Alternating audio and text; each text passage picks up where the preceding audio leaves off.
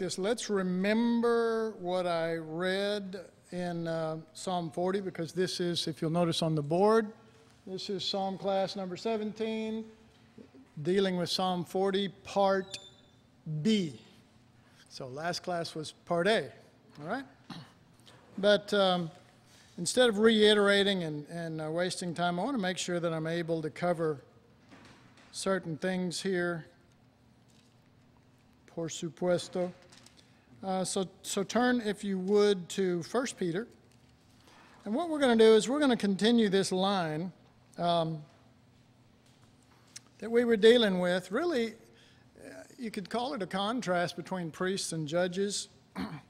Not a negative contrast, but a contrast whereby we could, if nothing else, let's just say it like this. If you are still having problems being identified in Christ crucified, then you may fall into the need for a judge in a civil court, all right? But we're trying to show that the true line that the Lord was taking in Psalm 40 and that he'll be taking here is in relationship to this priesthood. Let me just read here. So now in the New Testament, let's read this first. It's 1 Peter 2 and verse 9. But ye are a chosen generation, a royal priesthood. And I do want to say the word royal there is actually not a good, many of your translations will probably not say it like that. It'll probably say a kingdom of priests, okay? Because that's the proper translation. You're not going to be a king, you're going to be a kingdom of priests, okay? I know you've been taught that, but, you might be a ruler, but you're not going to be a king, all right? Not in the sense of what we think, okay? But let me just say this. Even if you were a king, this is talking about us being a kingdom of priests, okay? So you are a chosen generation, a royal priesthood, a holy nation, people of his own, and of course that's a peculiar people, which refers strictly to the priests in the Old Testament. That's where that phrase came from. That you should bring forth the praises of him who hath called you out of darkness into his marvelous light. So, we were looking at the Old Testament pattern. We came out of Egypt, and as soon as we got into the wilderness, judges got established. And as soon as that got established, everybody was dealing with issues and stuff. And then God set up the priesthood. Okay, so he got it back to what he wanted. Jethro had his plan, but God has his plan, all right? And so then the judges started. Okay, now here's the number one question.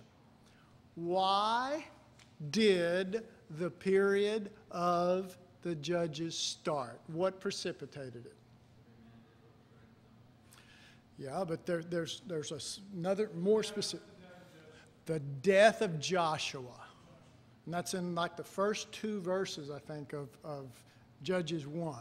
The death, okay, well, what is Joshua? How's that translated in the New Testament, the word name?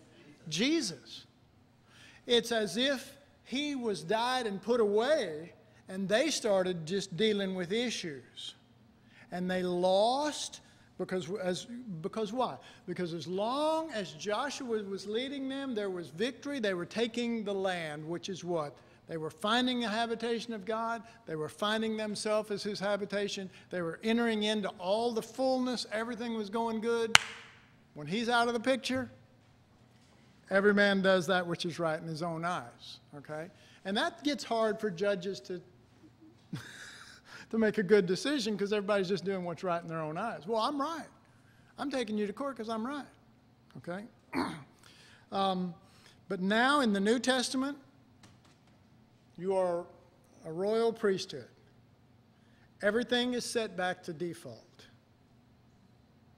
Everything that got off, all of the spyware, all of the viruses, wiped out, and everything goes back to default, okay?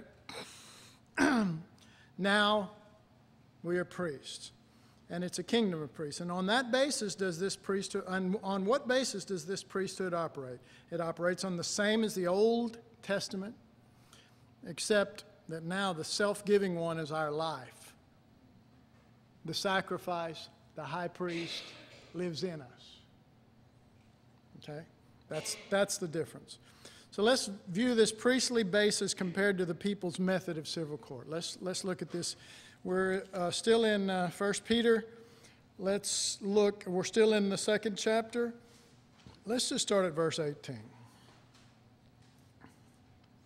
Servants, be subject to your masters with all fear, not only to the good and gentle, but also to the perverse or froward, whatever translation you have, to those that are perverse, to those that are off, to those that are bad, to those that are mean.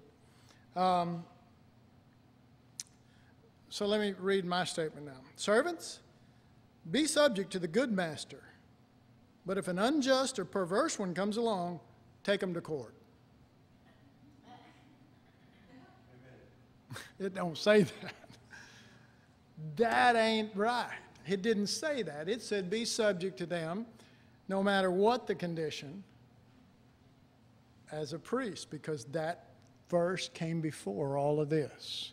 As one who sacrifices, as one who offers up sacrifice to God, as one who is continually offering up Christ. That's what a priest does. Continually offers the lamb. All through the Old Testament, that's what he did. We're offering the Lamb of God in spirit, continually. Okay? Verse 19, for this is thankworthy if a man for conscience toward God endure grief, suffering wrongfully. This is, he's saying basically this is good. This is the very situation that would call for a civil court. But it is considered to be an admirable thing to actually endure grief rather than to get out of it on the basis of a judge and civil court. Does anybody see that? Am I making that up? Is that not really, because you would have every right to take that to civil court. If somebody's mistreating you. Are you listening to me? I'm not taking away any rights. You have every right under that exact same situation. There's only one difference. He's addressing priests in this 2nd chapter. Can I get amen? That's what he started with, verse 9. We're down to 18 verses, and trust me, it's all in the verses before this, too. I just knew we weren't going to have enough time to deal with all of them, okay? So he's saying it's actually commendable to endure grief. All right, let's consider the word endure.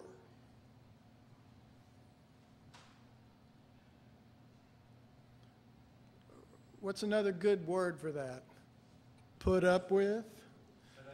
Go through? All right. I will never forget when the Lord spoke to me at a certain juncture in my life, and he said, you know where the scriptures say, Jesus, that I am a man of sorrows and acquainted with grief?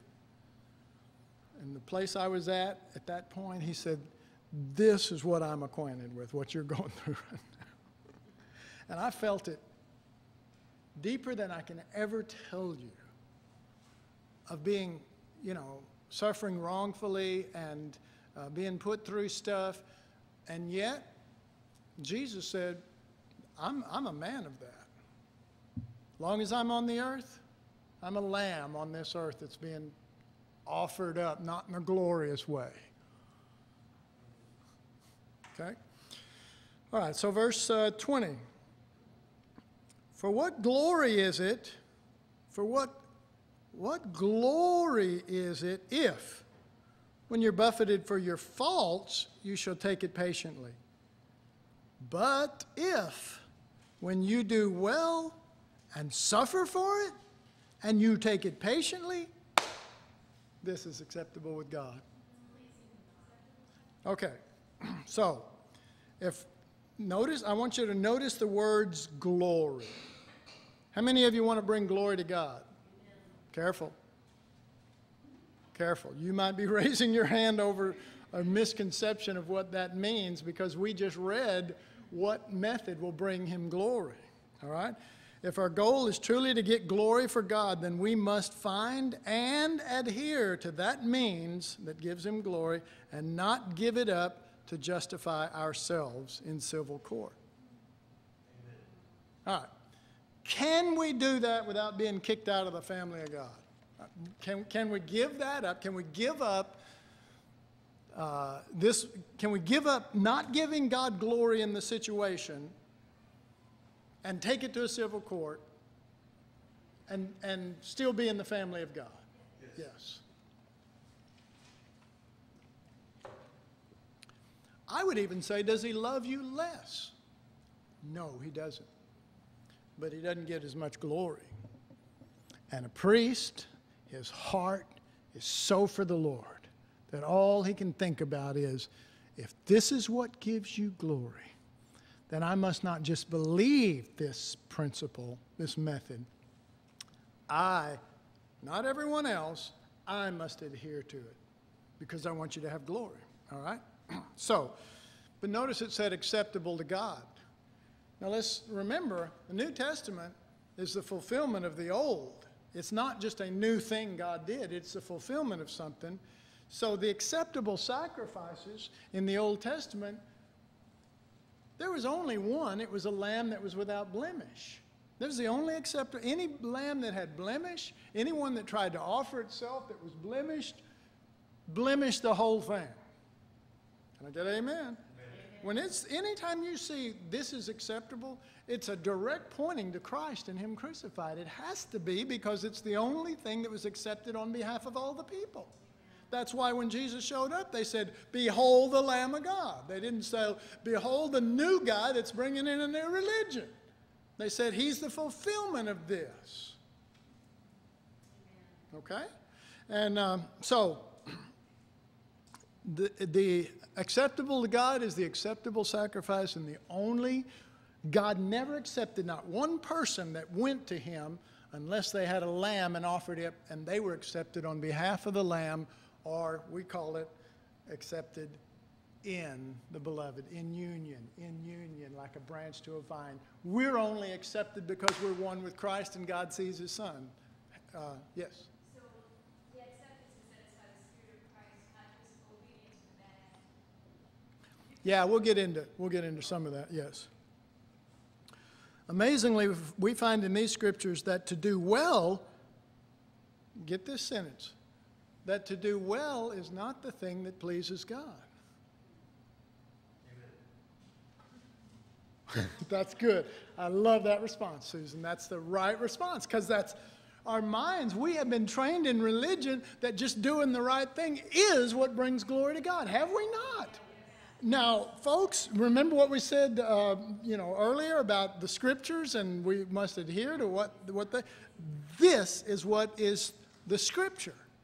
And what is that scripture saying? It is saying, well, let me make sure that Amazingly, we find that in these scriptures that to do well is not the thing that brings glory to God. Most Christians adhere to this method for bringing glory to God, meaning everything they do, they try to do things well. They try to get God glory by doing the right thing. Am I right or wrong? Right. Okay. But the method for glory described here is to do well and yet to suffer as a criminal while taking it patiently. This is bringing glory to God. I'm asking you,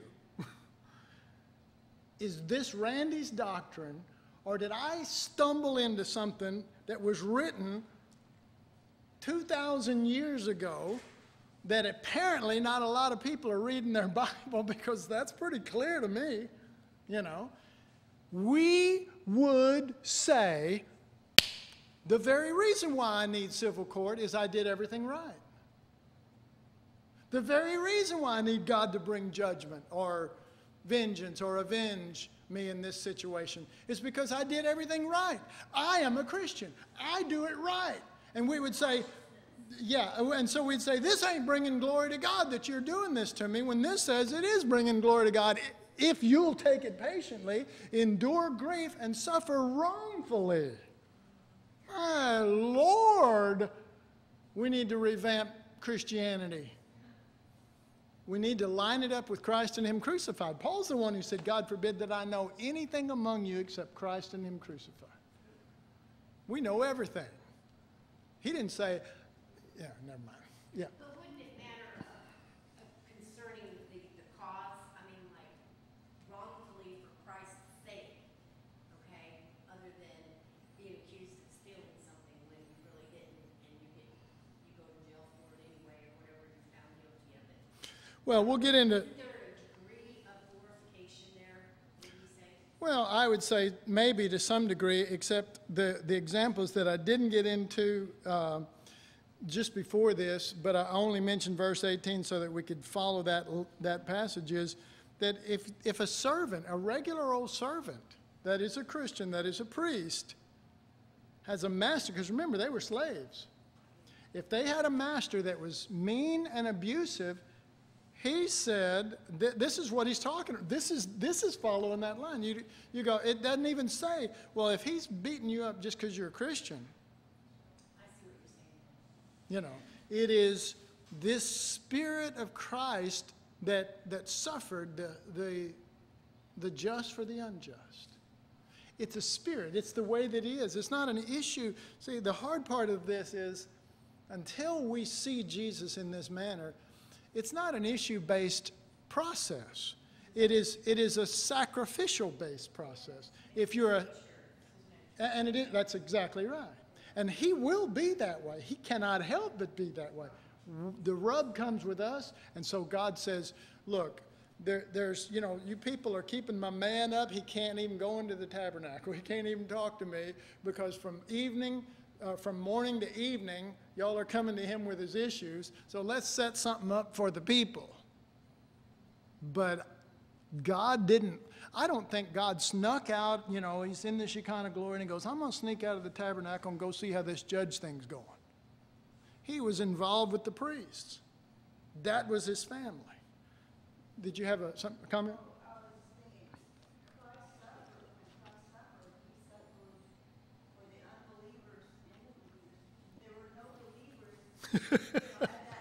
Right. Right. Good point. Right. The ungodly. Very good point. All right. So, pardon? Yeah, and I'll get in. I will get into that because this does relate to everything that is coming and not just what we're into right now. And that's where we miss it because we're living for the now instead of we have his eternal perspective. All right, so verse 21. For even hereunto were you called, because Christ also suffered for us, leaving us an example that you should follow his steps. All right. This method for bringing God glory is not something that you do from time to time within your calling. It is your calling. For hereunto are you called. We think in terms of our calling. That's verse 21. We think in terms of our calling, and then within the carrying out of that, there's going to be things that go wrong. And when we're in things that go wrong, this is when I move into this mode. But for the most part, this is detached from me and my calling. This says this is your calling. It's not something you do sometimes within the midst of your calling. It is your calling, and we'll see that in relationship to this thing about being an example. One reason why Christ suffered for us who? The guilty. There is no question we're guilty, and he's not. He suffered for the guilty. He suffered for the perverse. He suffered for the wrongdoer. He suffered for the oppressor. He suffered for all the ones he's saying you suffer for.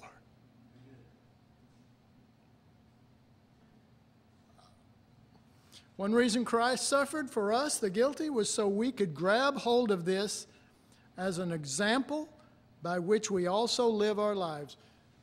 If you'll notice this whole example thing, he's not saying it so you can see an example of a good teacher or a good this or that. He's saying Jesus suffered just like what you're going through, and he lived for God. And one reason why I let my son do that. I mean, forget all the other reasons you think Jesus died. He's saying right here, one reason is I wanted you to see an example of this because this is your calling. All right. So, one reason Christ suffered for us was so we could grab hold of this as an example by which we also live our lives. What is presented as an event from the life of Christ is presented to us as a calling and lifestyle example. Now, I want to make that clear. It looks like, it's not, but it looks like God has settled on, if you have this long line of the life of Christ, and here he was born, or maybe just let's start at his ministry, starts his ministry, and 3.5 years later it ends. And down here at the very end, there's this part where he suffered wrongfully and he did this and that. And it looks like God is pulling out one little event and saying, pattern your whole life after that part right there. Doesn't it? Well, I don't know where you're from, but I'm from Oak Cliff. And the thought that comes to the mind of somebody from Oak Cliff is, dude, you went through that for 3 days, however days here, and you're telling me I'm supposed to put up with this my whole life? I would say if that Oak Cliff fella is not a priest. He's probably one of the people of God, and that's okay, but he doesn't understand that at all. Several things to comprehend. First of all, God set the cross and all that happened to Jesus as an example of eternal life. Amen. Self-giving. Okay? A life of self-sacrifice. To this degree even. So I would say, being from Oak Cliff, why do I have to live, 60, when is my trial going to end over this like yours did? But he's saying, in the modern vernacular, look, dude,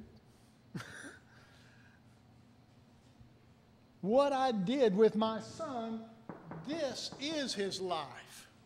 That is the highest point where you could see what he's really like. He always laid down his life. He took it from them. He laid down his life here. He did this and that. Somebody came to me not too long ago and they said, yeah, but Jesus drove out the money changers and he rebuked the Pharisees. If I took you through the Bible and showed you how many times where laying down your life was the thing that was the deal, and you pull out 2 things that refute the rest of the Bible, something's wrong with that. Something is wrong with that. Okay? God is saying, he's saying this little phase right here called the cross. You pattern your whole life in calling after that. That's what he's saying.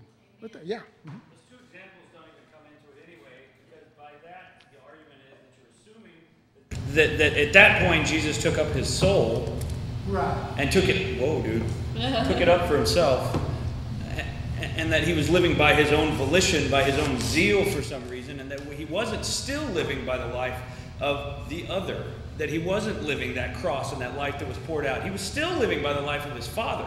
He didn't ever violate that just because it looks different to our stupid eyes. Right. Amen. Well, I can even answer those. But here's what I've discovered after so many years. I've got a lot of answers and I've got a lot of ways to talk, to say back to people. I could, what I call sword fight. They've got the scriptures and I've got the scriptures and we're sword fight. I can sword fight with people. But folks, I didn't get this except the Holy Spirit showed it to me, and they're not going to get it either. And I'll tell you another thing. Paul resisted this, and I resisted it. And I resisted it. Y'all don't know my history. I resisted this reality, and I resisted it hard. And my Father brought me into it by his glorious grace, because it is the Son. It's not about the Son. And this section right here, Paul Paul continually said, God forbid that I glory in anything but the cross. God forbid that I know anything among you save Christ and Him crucified. He always focused right here. The whole of all eternity, of all time, the fullness of time is right here. Everything comes right there. But no. We want to make that just another little part of the whole thing, and it's not. It's not. Well, let's finish this because I don't want to. You know, I got to finish this tonight. Okay. I just want to read that again because it means so much. One reason Christ suffered for us was so we could grab hold of this as an example by which we also live our lives. What is presented as an event from the life of Christ is presented to us as a calling and lifestyle example. In verse 22, let's read it. Who did no sin, neither was guile found in his mouth. The example to follow is that of one, speaking of Jesus, who is the one, of one who also did nothing amiss. Because he said, suffer wrongfully, take it patiently, this is thankworthy. Is that right? When it says there that in verse 22, who did no sin, folks, that's not talking about the sinless Christ. That's talking about the fact that he didn't do anything wrong either. Okay? And yet, though he did no wrong, there was no guile. He didn't try to get back at him or something. So let me read that again. The example to follow is of one who did nothing amiss yet suffered for it. In fact, he is more pure than we are. I mean, no sin, okay? Notice the word no. But was still falsely accused and condemned. Okay. The righteousness side of us says, I have done nothing wrong. This is wrong. This is unjust. I have not sinned. The sacrifice side of Jesus says, of course I haven't done any sin and I'm being offered up. It had to be a lamb without spot or blemish. Our minds are over here in being the people of God, getting a hold of one of the judges of God to iron out the issues of man. His mind, and it does say, let this mind be in you, and the mind it describes is this self-giving mind, folks. It isn't this. If anybody had a right to be, a sense of injustice, or, my God, he never sinned ever. And yet, I'm going to tell you, this blows my mind, okay, because I understand a sense of injustice. Let me tell you, this is no easy thing for me to preach here, all right? My flesh wrestles just as much as yours does. The question isn't, how good I'm doing. The question is that the Word of God? Right. What blows my mind is that Jesus is pure, righteous. He's never in heaven. I bet, all the angels worship him, everything. There's never been a sense of injustice. He gets down here and everything's injustice. But something overrode his sense of injustice. Something was higher, folks. It's like the, gravity pulling you down, or the law of aerodynamics that shoots you up into space until you break gravity and you're in the heavens. What was that law? That law was the law of the Lamb, the law of self-giving, the law of love, the law of sacrifice, the Spirit of life in Christ Jesus. And I wish I could make this more plain, that I can see this at work in Jesus. I can see the one who is pure justice and pure right going, he did. Father, let this cup pass from me. He struggled with it. But something kicked in, and where did he end up going? Yeah, he didn't go back into Pilate and say, look, dude, this ain't right. These are false accusations, I'm telling you, and I'll prove it. I I will call 10,000 angels, and they will whoop your butt. Excuse my French. Sure he could have. Sure he could have. All right. If I say any of this with any kind of oomph, God being my witness, I am a man of frailties and lack, but I have seen that this is it. That's what the scriptures are saying, and my life's supposed to line up with that. All right. So, but not being at fault, but taking it patiently is not enough. Okay. I'm not at fault. I'm taking it patiently. It's still not enough. Scriptures say to fully bring God glory in the situation requires that there be no guile in our mouth. Because, you know, we can take it patiently, not answer back, not fight back, and go tell somebody and go, well, you know, they ain't right. Them people ain't right. You know, and still have guile in our mouth. To fully bring God glory in the situation requires there be no guile in our mouth. The Lamb had nothing in his mouth. He was not only guileless, but completely silent. Verse 23, who, when he was reviled not again. When he suffered, he threatened not, but committed himself to him that judges righteously. Oh, aren't you glad to get to this verse? Aren't you glad? Committed himself to him that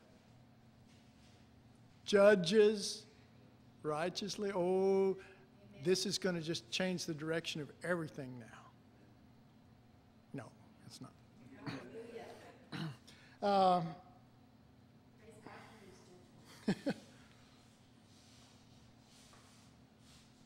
Let's see. That's verse 23. Is that what I read? Yeah. What has been called for so far is completely out of the range of what a civil court would call for. Do you agree with that? That you'd never ask them to be silent or to take it patiently. I'm telling you, civil court this is not civil court. Let's settle that right now. This is not civil court. Let's get that settled, all right? The civil court method might justify us in the eyes of all men and make the other person look bad. But who is most glorified by that? Not if we are. If they make them look bad and us look good, we're the one who's going to be the most glorified. And that's exactly what a civil court will do. The true test found in Peter's method for bringing glory to God involves how well the mouth does. But the last part of this verse shows that we are not helpless victims. Amen. We have committed ourselves to him that judges righteously. We have brought the case to civil court, right?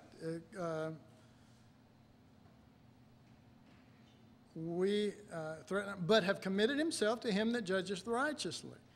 We have brought it to civil court. Vengeance or being avenged does not mean to get them back for what they did to you. Okay, let's just consider that. If our mentality is that vengeance or God getting them is simply getting them back for what they did to us, that's called an eye for an eye and a tooth for a tooth. I got news for you. That's called the old covenant. Okay? I mean, let's just, it's not getting them back.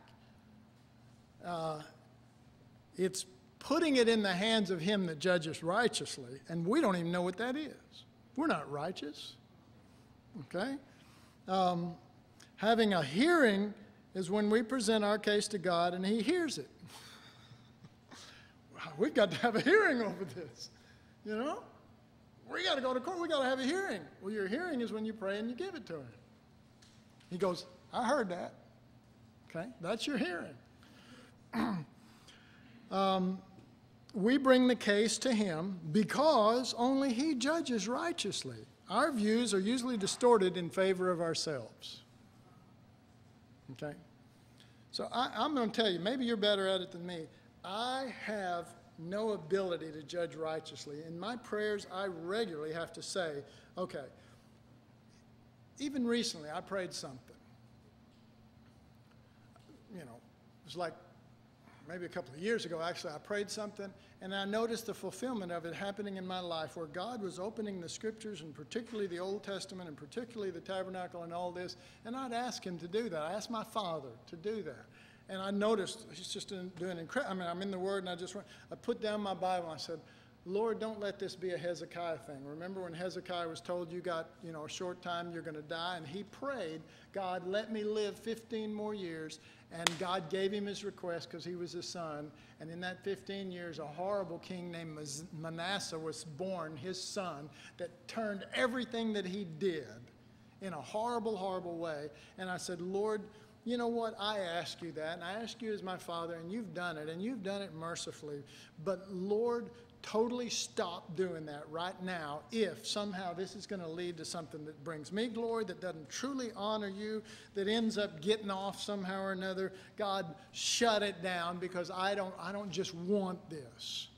I want it if it's going to bring you glory. And you know how our Father is. He'll do that, if that's the case. Thank God. Thank God. And so I'm saying, I don't trust myself. I don't trust my prayer. I always add, thy will be done, My God, the thought that my will be done scares me to death for you. And that's the truth. It does. I approach this in fear and trembling, and it may not appear that way, but I'm telling you, I do my best. And, even in that, I know that there's fault.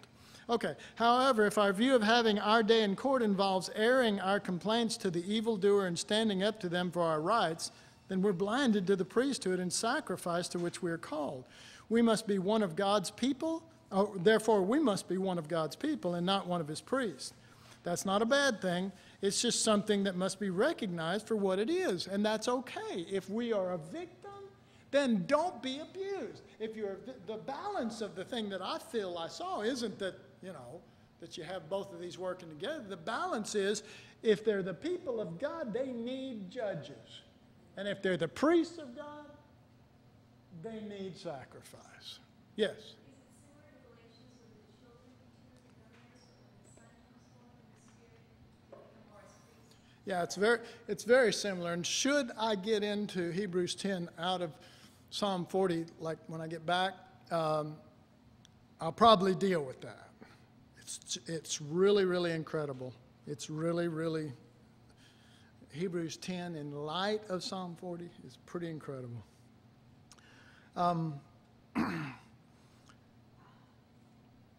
That's it. We must be, okay. In verse 18, let's reread verse. Servants, be subject to your masters with all fear, not only to the good and gentle, but also to the perverse.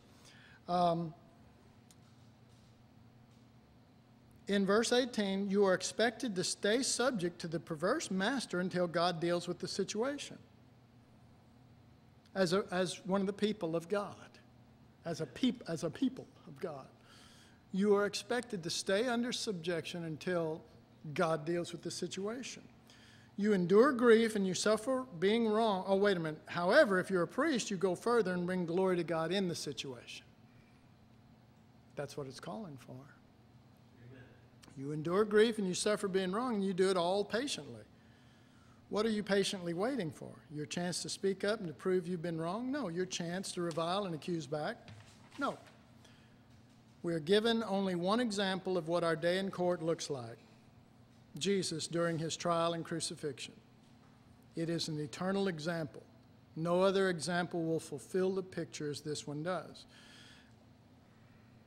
This scripture is saying, for even hereunto we call, because Christ also suffered for us, who did no sin, and guile fountain, didn't revile about all this stuff, but committed, folks, it says he committed himself to him that judges righteously. Okay? So let's look at the verdict of the judge.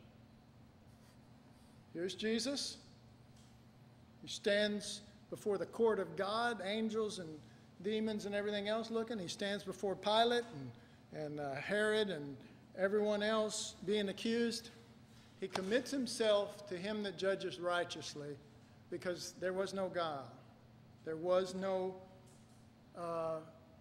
sin. He's being blamed wrongfully. Folks, what is the verdict? Guilty, you die for it on the cross. God didn't say, that's it, he's right, he's the rightest thing ever been on this earth, you people are slime balls, all of you die.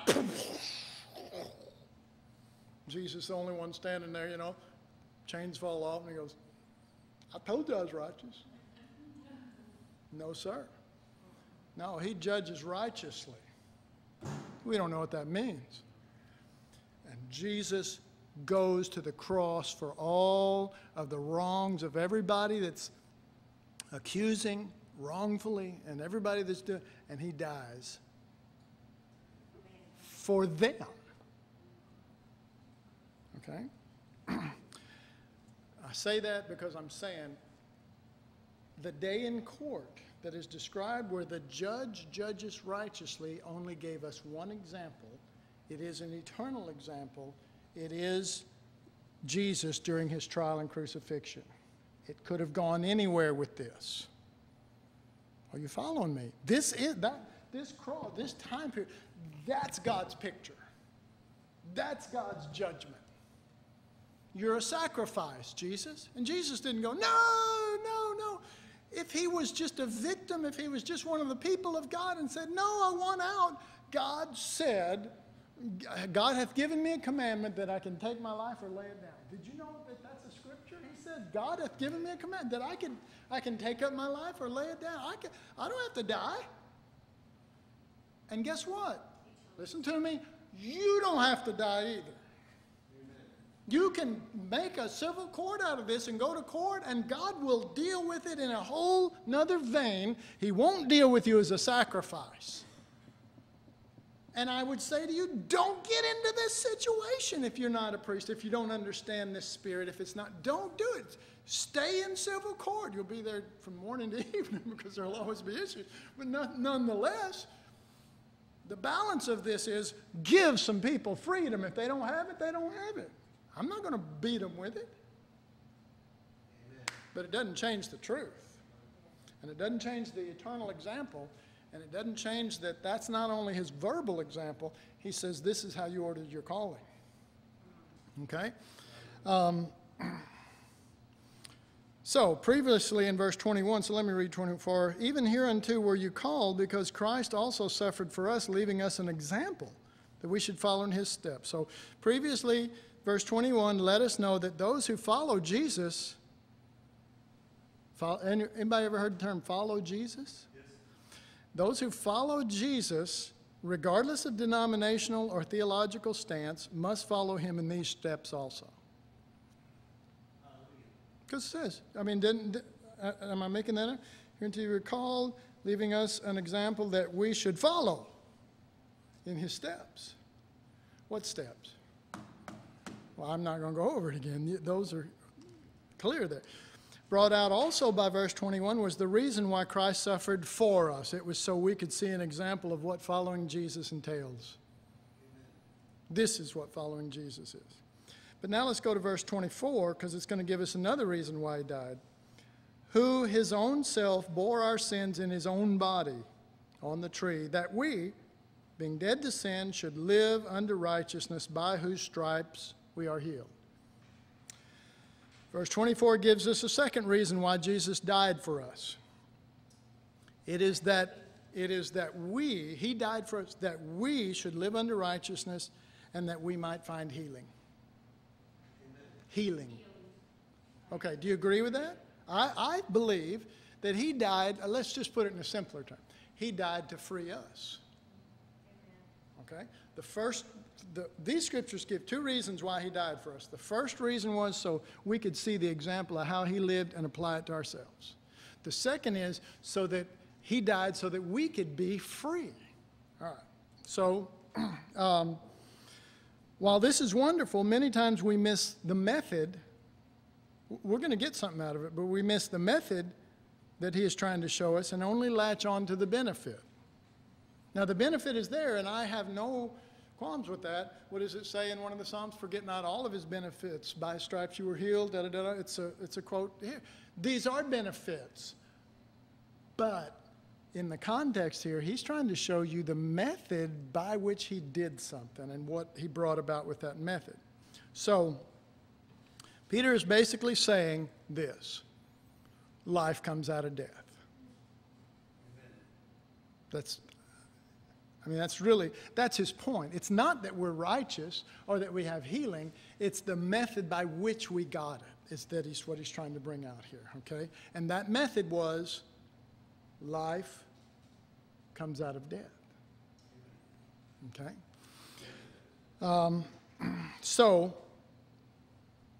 Let's see. All things that Jesus suffered and went through were not in vain, but had specific purpose. Everything Jesus went through had a purpose. Okay, now let me ask you this. Does everything you go through have an eternal purpose behind it? That's right. Jesus believed that this suffering and death that he went through would be God's chosen method for bringing life to others. Do you agree with that? Okay. Okay, we can agree with that on some sort of a theological basis when we draw a cross and we say Jesus died there so we can have life. He's not teaching us that. He's teaching us this is the method he did for you, and this is now your method. That's what this is all about. No other way would do.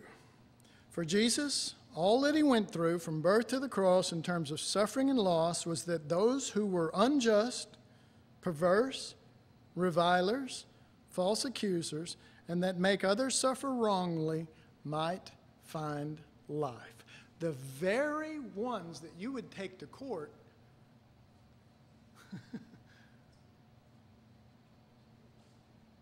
Jesus lays down his life for. Why? Several reasons. One is he's a living sacrifice. He's a self-giving person. Okay, well, that's understood. What's the other reason?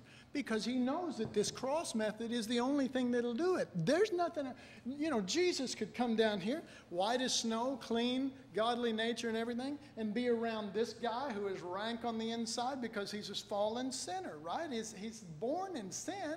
He can't do anything but go that way. And him too. And wait a minute.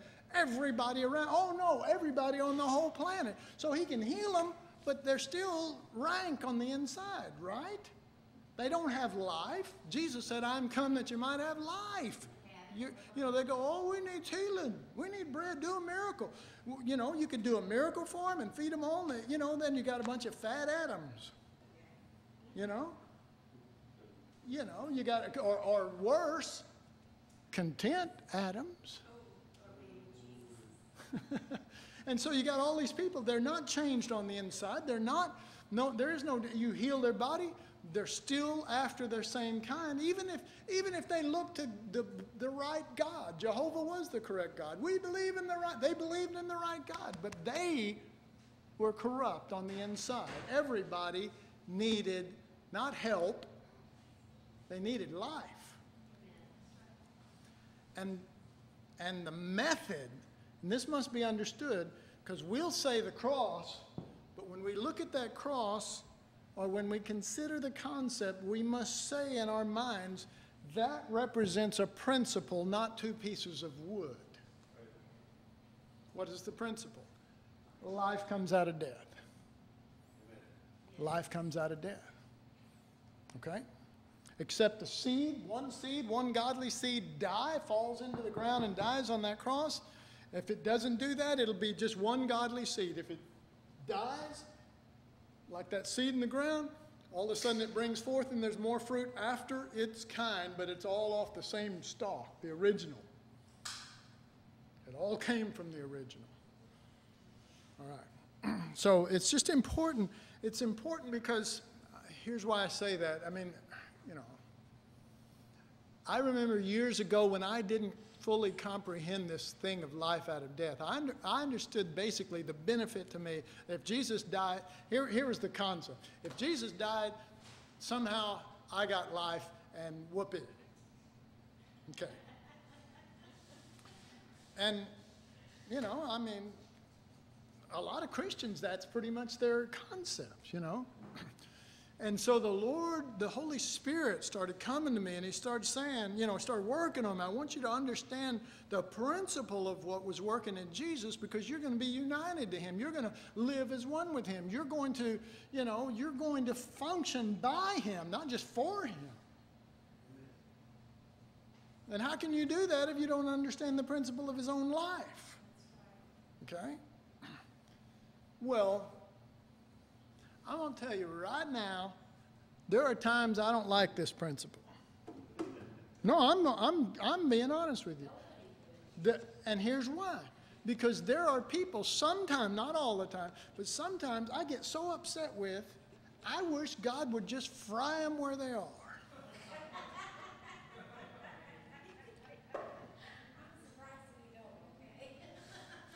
You know, I mean, you folks ought to thank God every day that I'm not God.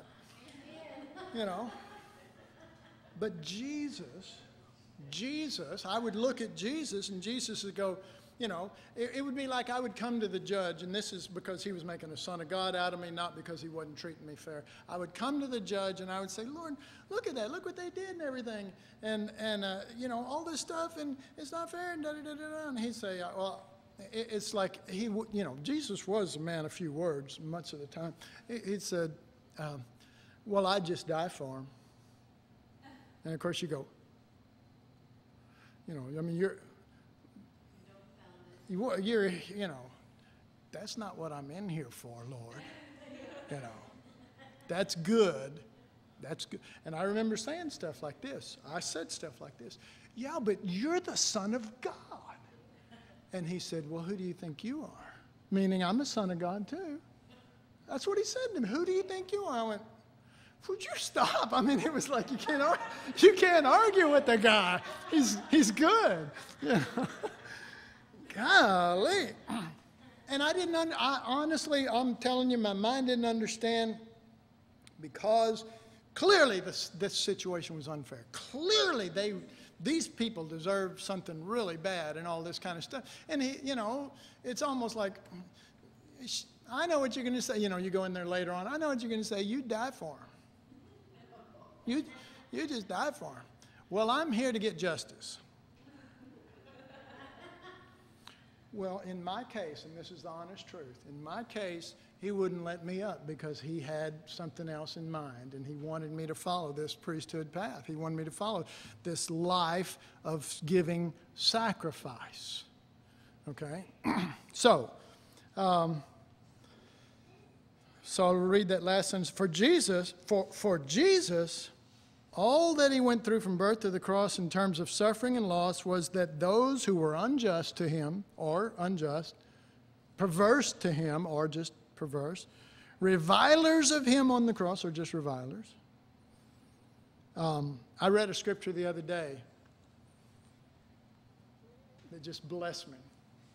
It's in the Old Testament. He says, if a husband or father makes a vow, he shall keep that vow. And you let your yea be yea and your nay be nay, and you better stick with it, or you will suffer for it.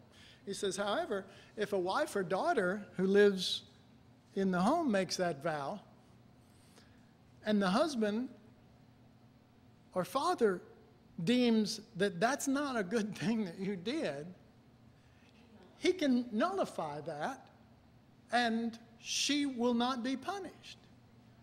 And I saw, and I saw, this is the bride of Christ. I mean, this is how he treats us. Even on the cross, he was treating us that way, because he's up there and he's hanging on the cross. And folks, Father, forgive them; they know not what they do. Come on.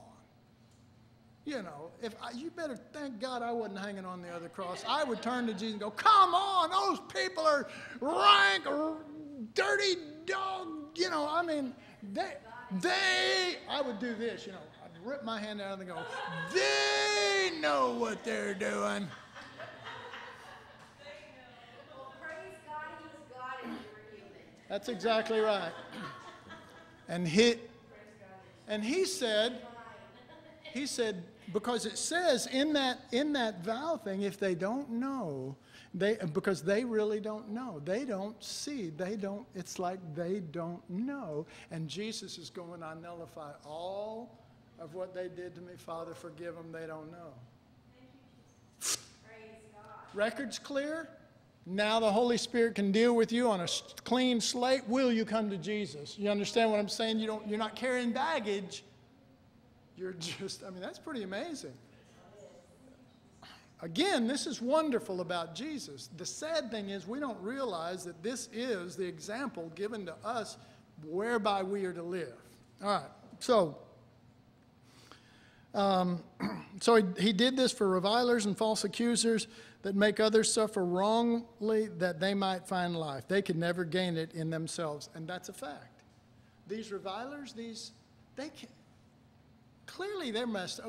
We say they're messed up. Right? We say, they're messed up. It's like going to the great physician, Jesus himself, and pointing to somebody and saying, they're messed up. And he goes, yeah, they're messed up. That's why I'm here. I'm a physician to help them. You're not messed up. Of course, with my usual response, oh, I'm messed up. Because I want you to get, This Spirit must be at work in us. It's called Christ in us, but it's not just some fairy tale thing. It's very specific. All right, so therefore the Holy Son of God, notice the words, his own self, that's verse 24, his own self bore up under the avalanche of accusations and and lies, and in a real and physical way, not just theologically, not just theoretically, his own self, it says, in his own body. It's trying to, do you see the point it's trying to make? It's trying to say, this isn't theory. He didn't live it theory, and the example he's given to you, it ain't supposed to be theory for you either. All right? Not just theoretically, but in the person of his own body, gave us an example. But not only that, he did the same thing for us that he now asks of us. He did. How did we come in? Life out of death. Right? He did that for us. And then he does it for us, and then he turns around and he says, now, if there's any hope for these people, it's only going to be through this principle of life out of death. Okay? If you are just one of the people of God, you're not prepared. You're not ready. You're not suited yet. That's not a shame. That's not a slam. It's a fact. You need to go get justice from the judge. You need to take this to a civil court. Because why? Strictly and only for one reason. You're a victim. And victims have judges provided by God. Amen? Acknowledge it. Believe it. Use it. Appeal to it. But if you're not a victim, if you're a sacrifice, if you're a living sacrifice, if you're, what is 1 John 3:16? 1 John 3:16, not John 3:16, 1 John 3:16. By this perceive we the love of God, because he laid down his life for us. There's your example, not just and we ought to lay down our lives for the brethren. Okay? That's not theory. That is something whereby we are releasing, because folks, when we lay down our lives for the brethren, when we're living sacrifices, that's Christ in us. There is nothing in you or me that is self-giving at all. We are selfish to the teeth. We are, and we are. And I am, and I admit it. That's why I give you examples of things I think or say. But ultimately, I come back to the life of Christ, and I say, not I, but Christ. That cross has got to be the center for me. You understand? Somebody says, well, that's wrong. You're out of balance. No. Within the priesthood, that's balanced. Amen. But if the priest walks out and says, all the camp will live this way, that's out of balance. And if the priest doesn't give recourse to victims, that's out of bounds. Amen? You can't just say, no, no, this is the only way. Well, you know, Jesus is the only way, yes. But when we're not letting him be the way, he's also the provider, Jehovah Jireh.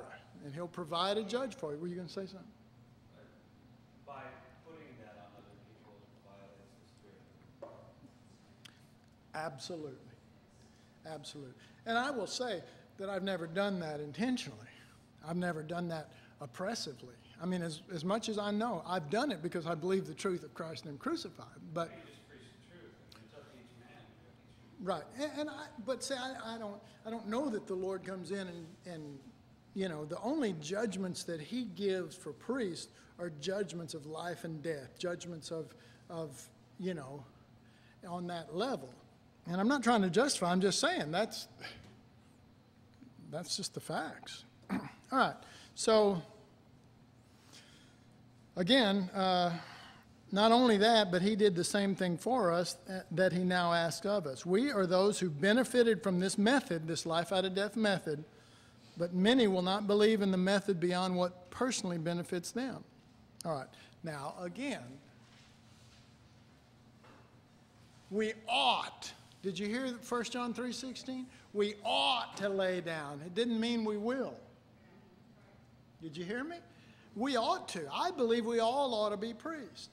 But folks, if you're not, if you're still a victim, not a living sacrifice, then you ought to, but not in a finger-pointing meanness way. You should go get recourse from the civil court. All right, and finally verse 25, and this is our wrap-up. How much time we got left on that? 0 seconds. Okay. For ye were sheep going astray, but now are you returned unto the shepherd and bishop of your souls. Peter concludes with the fact that though we are sheep, people of God, we were not lambs, sacrifices, priests.